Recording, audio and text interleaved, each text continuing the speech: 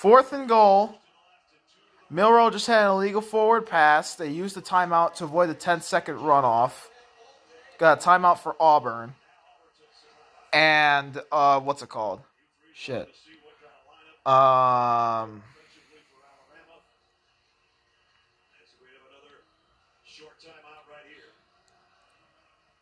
And,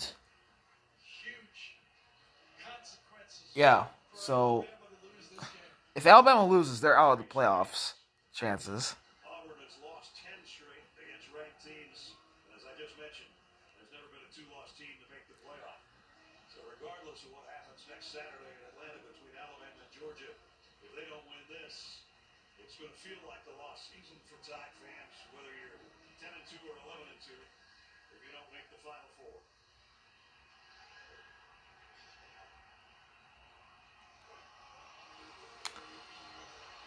He needs a bag. Man, this is an awesome game. This was an awesome game. Just like the Michigan game, this was awesome. Thanks, CBS. All credit goes to CBS.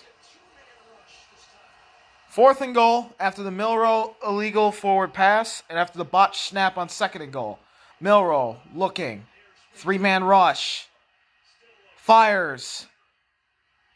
Oh my God, he caught it. Touchdown. Isaiah Bond.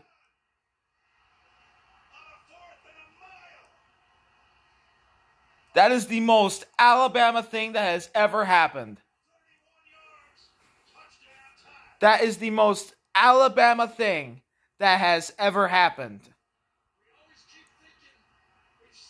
Oh, wow. He would have scored if this was the NFL also.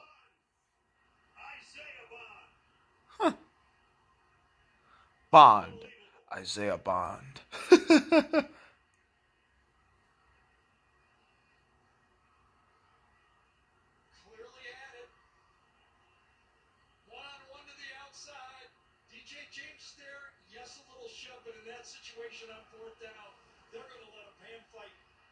They're all shocked. I'm in shock. I can't believe that just happened. Wow. She's crying. They're both crying. They're nervous. I mean, they took a timeout. They had the defense they wanted out there, but to allow the quarterback to just stand there for 10 seconds. He's crying. You gotta wonder sometimes, right? Will Reichert. Make it. It's good. All right, 32 seconds for Auburn. Wow. It's a whole new ball game. Look at the cheerleaders.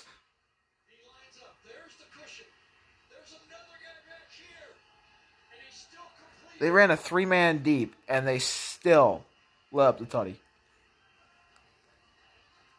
If this lead holds up on the 10th year anniversary of the kick six, we're going to have the 30-yard corner to Bond. James Bond. Isaiah Bond.